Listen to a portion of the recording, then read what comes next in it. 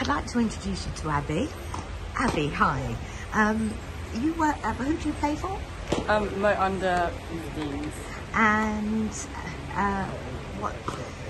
what does that entail? Are you the only girl in the team, or are there others? I'm the only girl in the boys team, and then we have a girls team that is...